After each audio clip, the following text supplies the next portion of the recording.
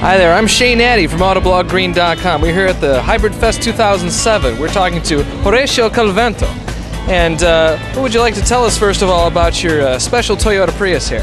Well, this is a one-of-a-kind. It's a plug-in electric vehicle, the only one in the northeastern region of the United States.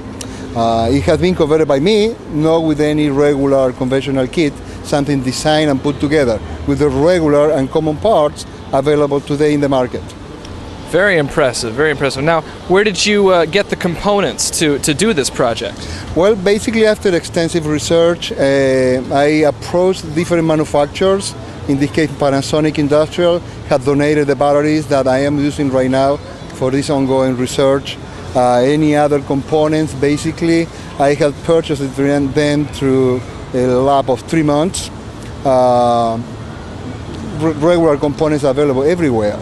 So it's nothing special that you have to do. Okay. Now, you added obviously some batteries, and I see a plug in the front here. How did you get that system to work?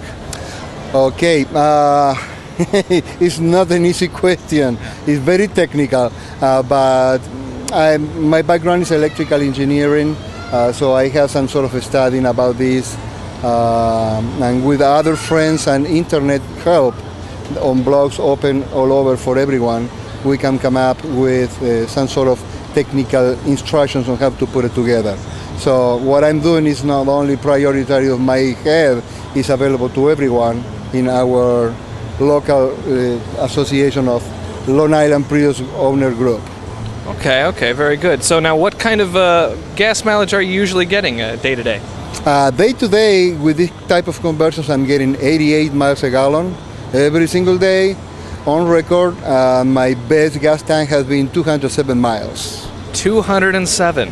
Yes. Very, very impressive. Now, is it because you're mostly running on battery power alone? Well, no. This interacts the electric motion with the regular combustion engines of the vehicle. So basically, we are not modifying no more than 99% the original vehicle. We are squeezing as much as we can and adding extra in order to acquire all this type of mileage every single day. Great. Now, let me ask you this. Would you consider yourself a Hypermiler?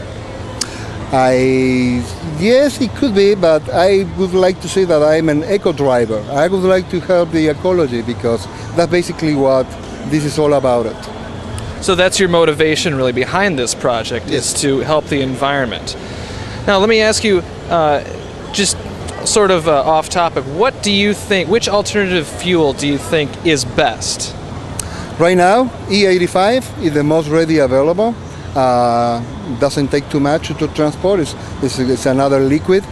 And to produce that really takes only 1 year of a regular crop, and after that processing that crop in order to get E85. And do you really think that's going to win out over the other alternatives such as hydrogen and electric? Well, it would be a big boom if everybody will start switching to E85, or at least to adopt for at least 20% of all the vehicles. That will be a huge impact to the ecology. Interesting. Now back to the car. Can you tell us roughly the expense for the project so far? Well, in my 3-month time on doing this conversion, I have invested about $4,000.